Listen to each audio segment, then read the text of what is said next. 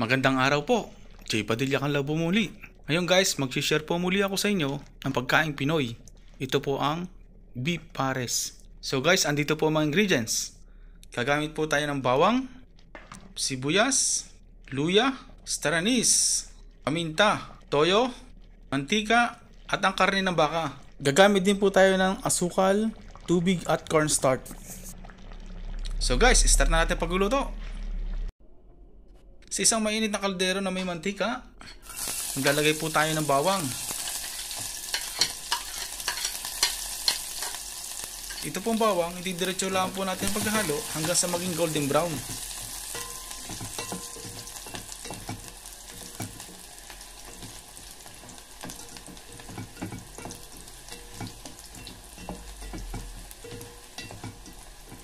Sa puntong ito, okay na po yung bawang. Ilalagay na po natin ang sibuyas.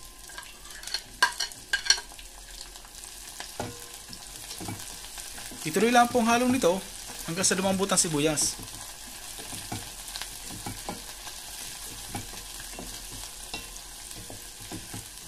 Sa puntong ito guys, ilalagay na natin ang luya. Ituloy lang po natin ang paghahalo.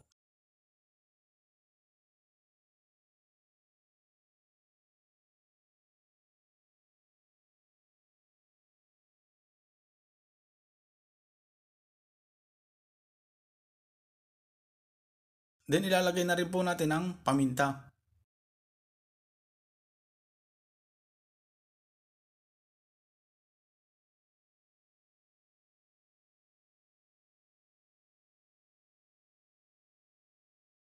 Then sa puntong ito guys, ilalagay na natin ang karne ng baka. Ito pong karne ng baka, kaya ito po ay galing sa restaurant ng shawarma. Bali in-order po kagabi, hindi po naubos. Ito po, ginagawa ko ng paraan para mapasarap.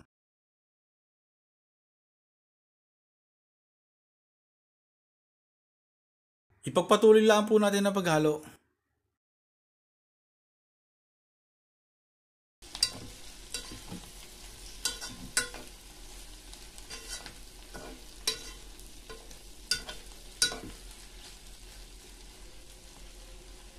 Then lagyan po natin ng 4 na kutsarang toyo.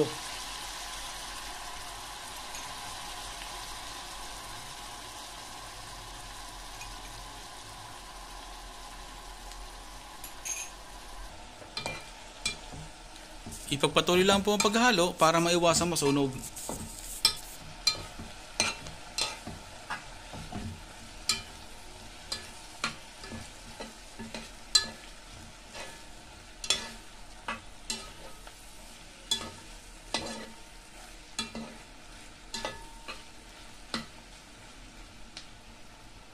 At ang isusunod po natin ilalagay ay ang beef broth. Ito po ang beef broth ay pinakuluan ko gamit ng buto-buto ng baka.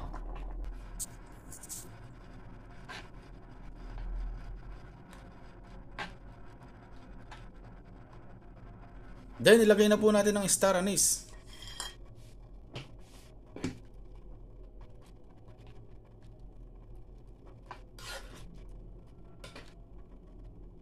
At sa isa pong tasa, maglalagay po tayo ng tubig. Then, lalagyan po natin ng 2 kutsarang cornstarch. Haluin natin ito hanggang sa matunaw.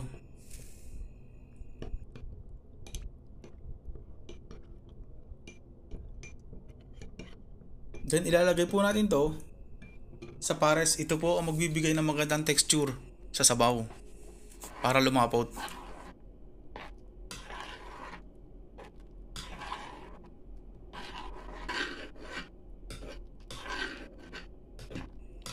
Sa puntong ito, lumalapot na siya. Nakukuha na natin ang tamang texture.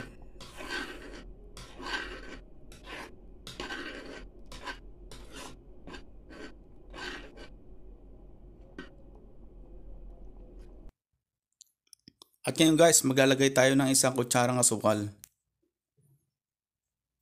Itong asukal, ito ang magbabalanse sa lasa.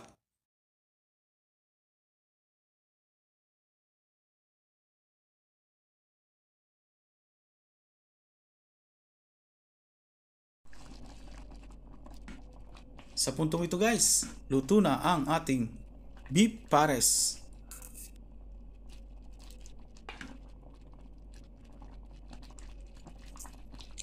At syempre guys, kung may beef pares, dapat may fried rice. Tara na guys, kain na!